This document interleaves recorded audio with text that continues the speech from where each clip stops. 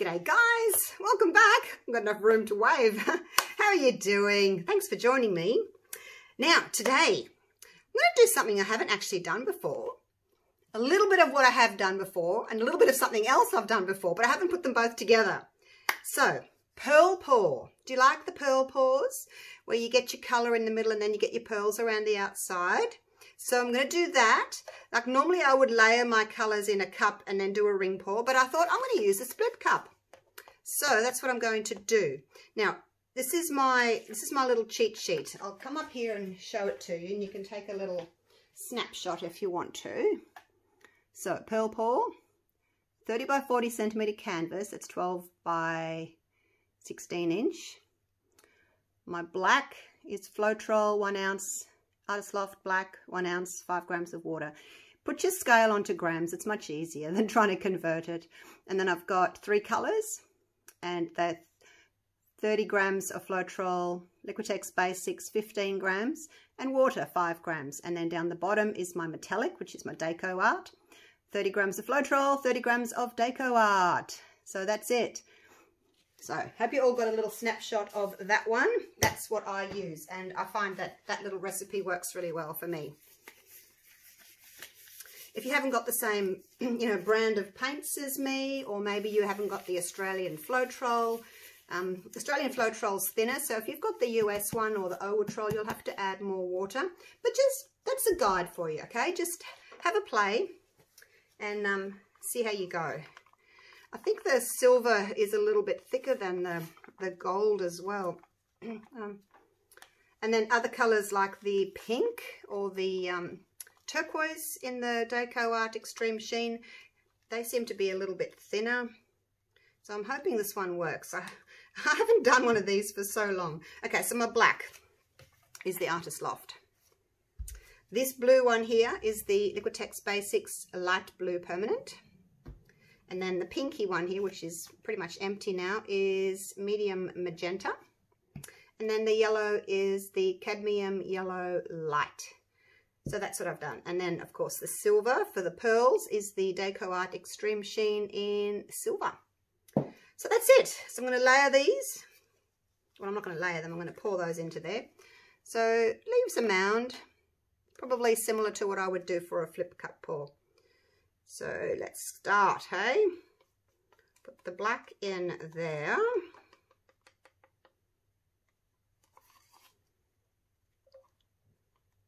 And then the blue next to it. I just thought this might be fun. Just, keeping the colours away from each other a little bit. For a ring pour. I haven't really done like a proper ring pour for a while. It's always been like on a spinner or pearls or whatever, but I would like to get back into my ring pours. I want to do a waterfall pour. Haven't done one of those for a very long time. I've seen other people do them recently, but I haven't. I need to get back to my roots, I think, and do my original waterfall pours. If you don't know what they are, it's basically you're holding your canvas up on an angle while you pour and the paint runs down. You get really pretty effects from that, kind of like a wandering pour as well. But you don't have to move your hand. The canvas is on an angle, so the paint just flows down. I don't know if those of you that have been following me for a long time will have seen my double waterfall pour that I did. That was quite a while ago now, hey? So yeah, I wouldn't mind getting back to those. Now, I've never done a pearl pour with the split cup, so we shall see what happens. Hopefully, I'll get a good effect. It might not work because the black's only on one side. Oh, so I don't know. We'll find out together, I guess. Right, so with the pearl pour, you need to put your metallic down in the center, like so. This is just a pre-used canvas. I've got a lot of pre-used canvases that I think I'll use again. This looks like a jiggle pour by the looks of it, with maybe some cloud mix in there, not quite sure. But I was looking for a canvas to use and I thought, yep, don't love this painting. Let's just go over it. Okay, so there we go. Right. This is exciting. Are we ready? I'll come down this side so you can see the paint coming out. Are we still taping? Yes, we're still taping. All right, here we go.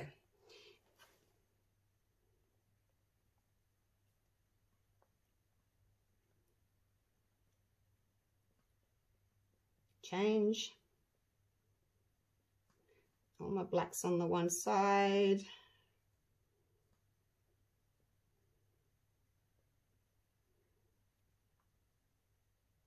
Change. Just trying to change the direction just so we don't get like a big block of colour on the one side. Right, now that I need to slow down a little bit because the cup is emptying.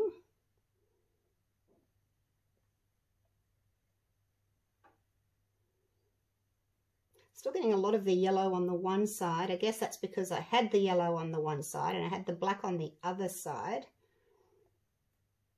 So hopefully it'll still work. Hopefully.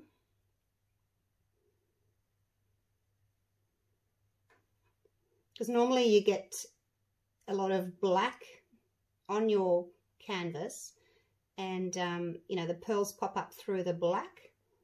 So I don't know how it's going to work with pearls popping up through yellow. Might not work at all. This might be a total flop. Catch the drip like so. If you need to, like if you've made a little wiggly tail or something, you can just very carefully go around just to make your center more centered. All right. Oh my gosh, I'm just a bit worried about all this yellow here. I wonder if I can put a little bit of black just there. It's probably just going to all roll off anyway. Maybe next time I need to, and yes, there'll be a next time, layer maybe like 2. Maybe put some, yeah, maybe I could put black in the bottom of all of them, of all the chambers. And then put the colours on top. We'll see what happens. Yeah, just see what happens. All right, that's enough. That's all my paint gone. Gone skis. Right. I'm going to go this side first. Love that. Wow. All right, so what you need to do with the ring pour. Oh my gosh, I haven't got my lines out. Let me just do that real quick. I don't know where to put the canvas back. Hopefully you guys are still in frame. Oh yeah, not too bad. All right, so with the pearl pour, we need to go over one corner, come back, over one corner, come back, over one corner, come back, and the same. And oh look, we're getting pearls already! Yay! All right, let's go this way. Yep, go over, come back. It's the rubbing of the paint that will give you your pearls. I'm going to go over this way and back. And over this way.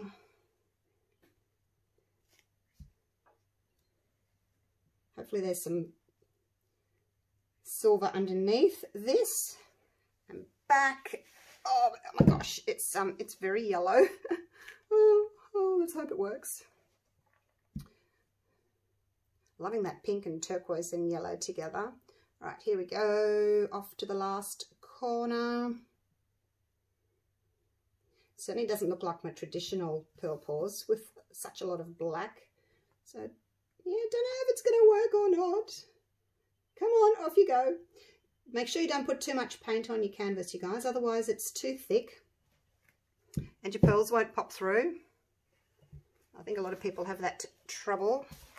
They leave too much on the surface. Now, I'm just going to bring this back to the center.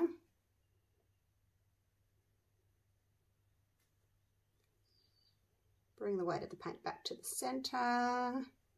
Alrighty, there we go. Now let me get my torch and see if this is going to work.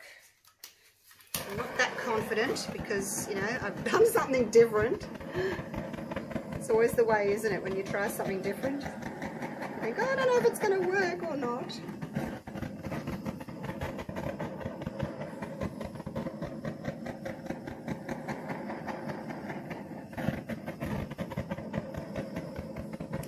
Just take some time to heat your paint. See, there's no black over here, so I don't know that I'm going to really get the right effect because there's no black for the pearls to pop through. We'll just have to wait and see what happens. Getting pearls along the outside. They're only little, which is making me think that my silver was a little bit on the thick side. But if it's too thin, they pop up and they go all kind of wobbly and misshaped, and I don't like that either, so I kind of prefer them to be a little bit thicker and smaller and better shaped.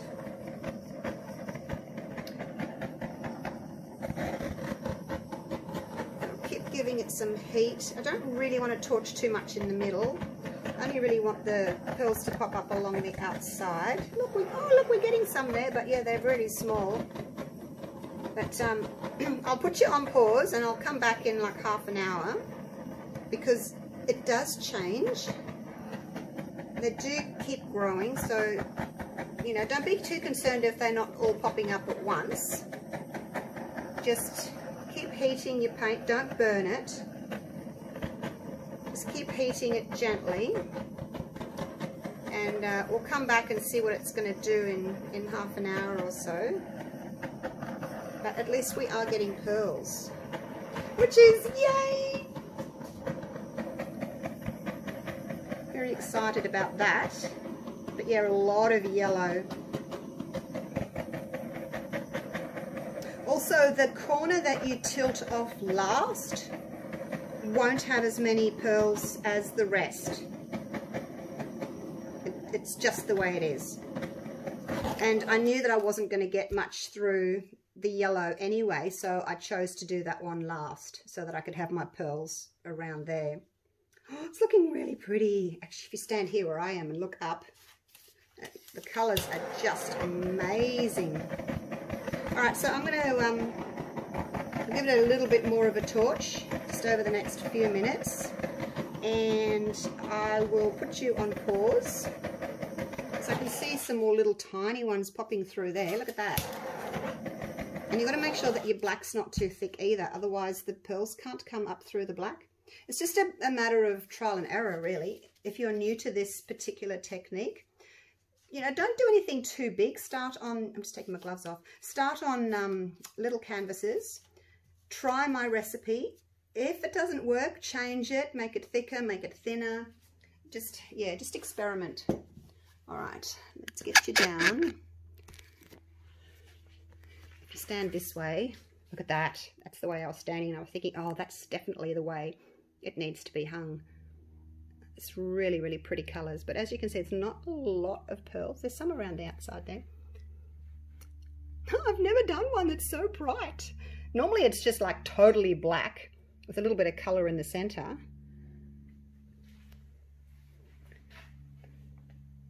But all right, I will come back to you in about, I don't know, 15-20 minutes or so, and we'll see how it's changed.